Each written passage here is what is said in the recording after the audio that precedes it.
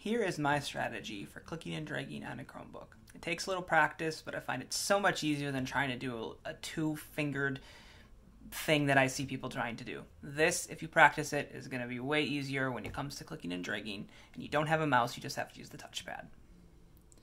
So when I position my mouse, I just use my index finger where I want to click, and then I click with my thumb over here on the far left part of the trackpad, and now I can scroll all day. I don't have to reposition my fingers at all. I can just scroll, and I have a lot of more coordination because that's such a natural movement.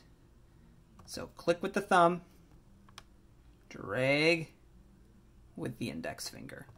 Practice that, and you could be the king or queen of a Chromebook.